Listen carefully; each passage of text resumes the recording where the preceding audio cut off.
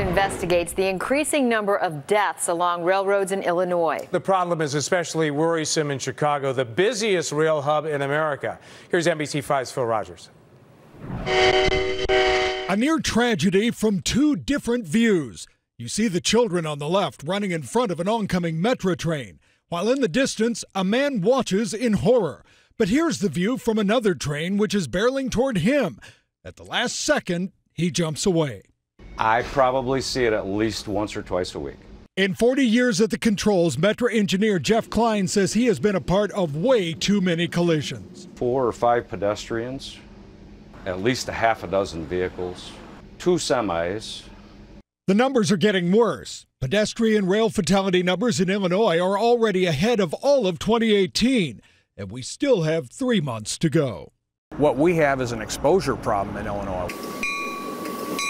The ICC's Chip Pugh notes Illinois has over 7,400 miles of track and over 7,600 crossings, second only to Texas. Plenty of places where too many people put themselves in harm's way. The people know right and wrong. They just don't think that it's going to happen to me. NBC5 Investigates obtained Metra near-miss logs for the last 2.5 years. The 1,300 reports tell frightening stories of repeated close calls. Trains thrown into emergency braking as cars drove around gates, children dodged locomotives, even cases of people lying on the tracks.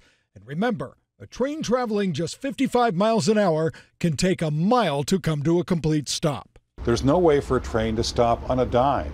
That's hundreds and hundreds of tons of train in motion. We saw it firsthand on a recent run of Amtrak's Hiawatha service to Milwaukee. 331, focus, coming up. It didn't take long. Just north of Union Station, a flurry of pedestrians ran across the tracks as our locomotive was building speed. All right, line view in about 1 minute here, guys.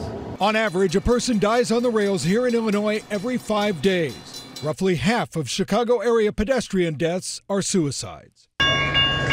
This was a lucky stop. A Waukegan police officer tackling a teenager who tried to hurl herself onto the rails last year. Hey, come here. Come here. But the remaining deaths are split between pedestrian crossings and trespassers. We can be out in the middle of nowhere and somebody will pop up out of the trees. It's a safety problem which in most cases only the victims have the power to stop. Just in that small window of guessing wrong and you're not coming home, it's just not worth it. We have much more online, including information on how this little blue sign could save your life. Just go to our website, NBCChicago.com. Phil Rogers, NBC5 Investigates. Our thanks to Phil.